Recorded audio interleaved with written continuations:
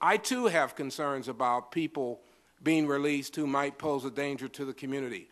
But one of the things that I think we have to appreciate is the value of judges who have the opportunity to look at cases and make an individual decision as to whether this particular person should or should not be released. I don't think anybody you talk to would tell you that I'm lenient when it comes to crime.